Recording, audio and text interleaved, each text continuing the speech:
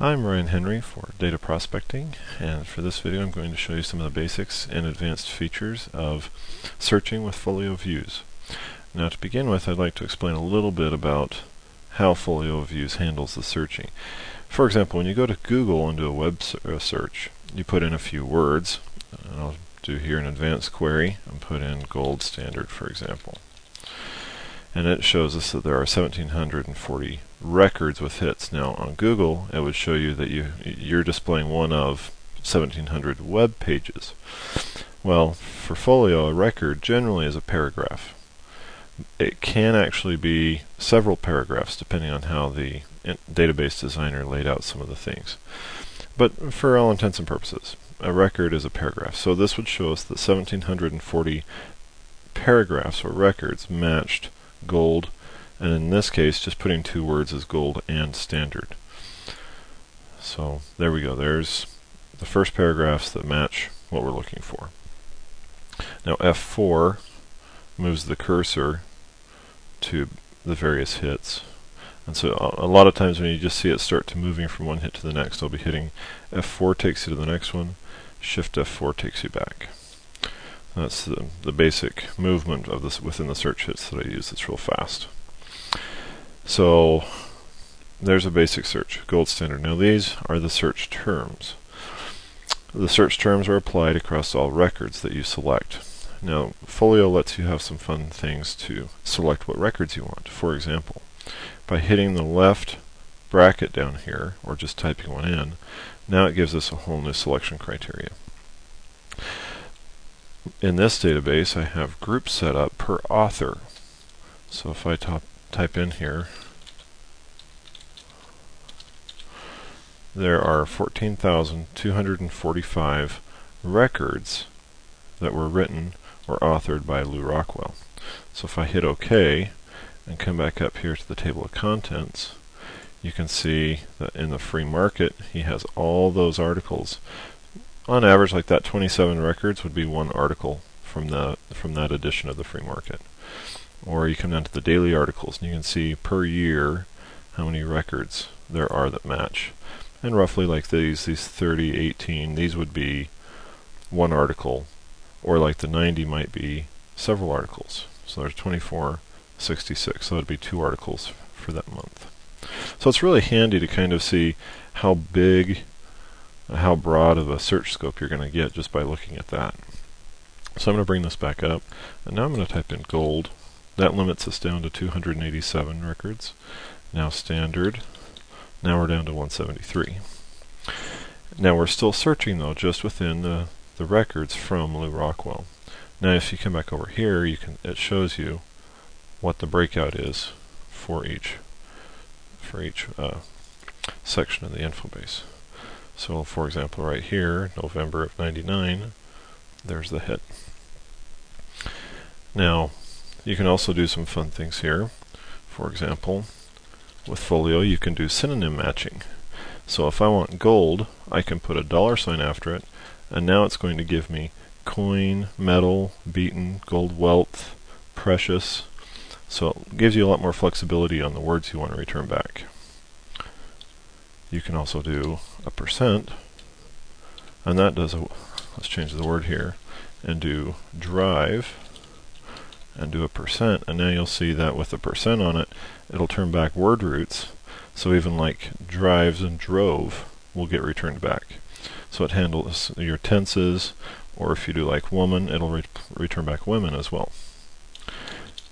You can do drive star, and that will get back everything that starts with those 5 letters.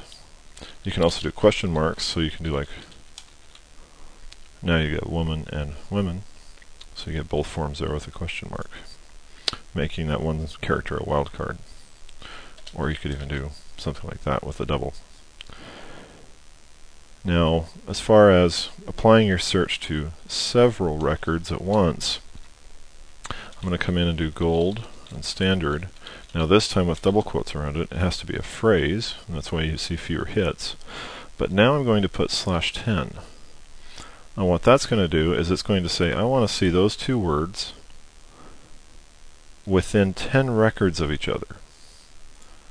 So now you'll see gold standard together, but now you'll see there's gold and standard.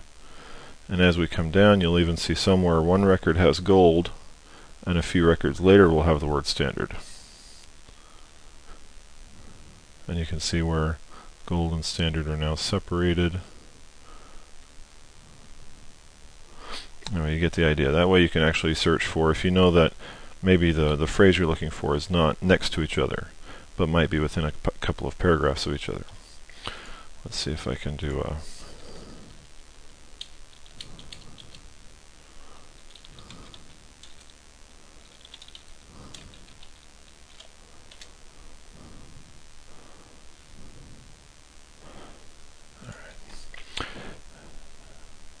Now another one that you can do is you can do a pound here, and you can see we get much different hits.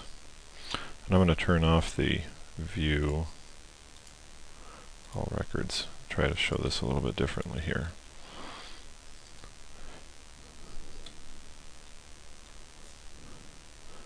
So you see here there is Macy's in gold, but they're several records away from each other. So it gives you much more flexibility. Now also, there are a lot of pop-ups, or the notes that you add yourself, or even the highlighters that you add. Now if I open up the advanced search dialog again, you can come in here and search. I'm going to only search in notes this time. Now let's do pop-ups first. I'm only going to search in pop-ups, and I want to search for the word bills. Now there are 5 pop-ups with that phrase in it. So now it'll jump you right to the pop-up with the word highlighted for you. So if you add your own note,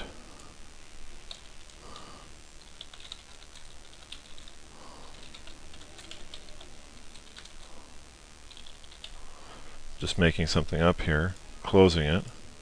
Now I can also search in note for the word bills. And you can see the one new one that I just did brings up that record with that note highlighted. Now, you can also do highlighters. I'm going to just quickly create a new highlighter here. I'm just going to call it fun. Now I can come in and do a search and do a highlighter. And I only have one highlighter right now, so I'm going to put fun in, and now I can type in any word I want, like the word first, and now within just the text that I have marked as that highlighter, it highlights the words that I searched.